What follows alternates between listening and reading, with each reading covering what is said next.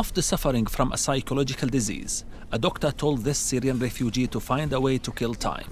Ehsan Al-Saqr is in Jordan's Zaatari camp, building miniature battery-operated machines such as a helicopter and an excavator.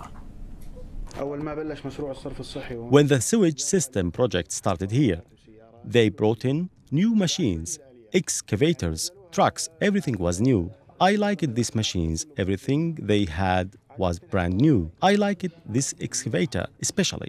So I decided to design a copy, and I did. I took measurements in my head, miniature measurements. I got to work and I came up with this model.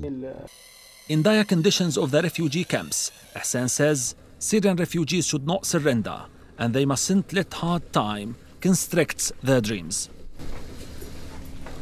I do have ambitions. A person must not stay repressed.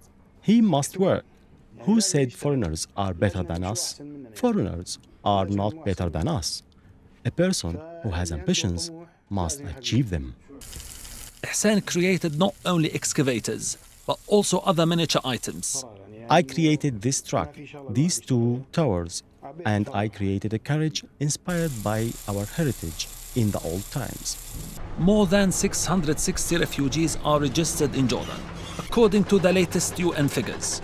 However, the Jordanian government has said that there are more than 1 million Syrians in the country, which is home to the Zaatari camp, once the fastest growing refugee camp in the Middle East.